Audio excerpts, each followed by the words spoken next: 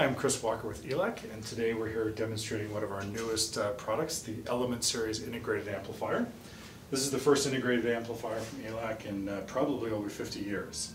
It's a very small design, and it's very unique in a bunch of different ways.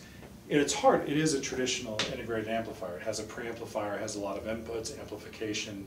However, we've done things quite a bit differently if you take a look at it. First of all, it has a small OEL display on the front. It's got a very powerful bash amplifier, which is basically a Class AB amplifier driven by a Class D amplifier, which means that the power supply monitors the incoming signal and adjusts how much voltage is necessary, plus a little headroom, to deliver the voltage to the rails to be able to produce the music. It means it's going to be very efficient and it delivers power when it's necessary and doesn't waste any of it.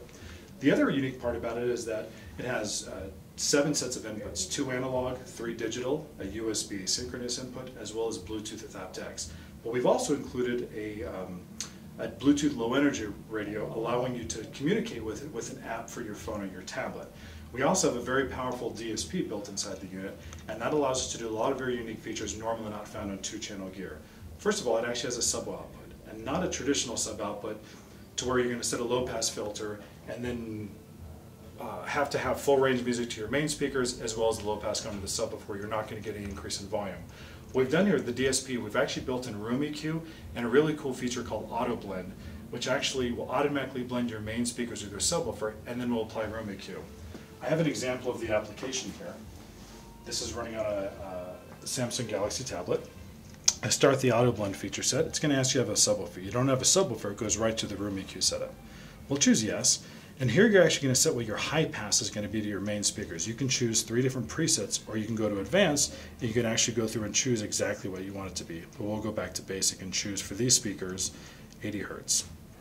Now it's going to ask you for your name of the speakers and the model number, the speakers and the subwoofer. This isn't important for a technical reason. It just makes a really nice chart at the end of this when you're done with this, and you can post the results on Facebook and on our website. We'll choose start. Now the first thing it's going to ask you to do here is we are going to measure the near field response of our main speakers. We're going to come over here, and doing a near field response of the speakers is very critical because now we're measuring the speaker's performance without the influence of the room. And you can see here at the bottom the response of the speaker in the near field.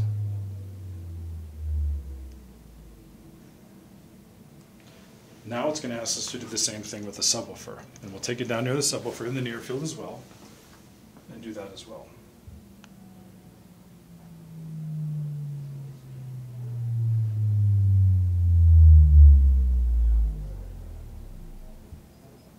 So based on the 2 near field measurement, it's calculated exactly what the target curve is going to be based on your particular speakers. Now there's much more to this than just the near field responsibility. So we've set high pass filters and low pass filters, but we have to be concerned about phase as well because the subwoofer could be several feet away from the main speakers.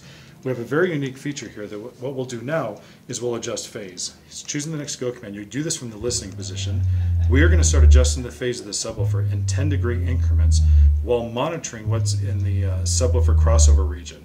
We'll find the phase setting that's actually going to blend the main speakers of the subwoofer absolutely to the optimal performance. This will go all the way to 180 degrees, so this process takes a good 75 seconds or so.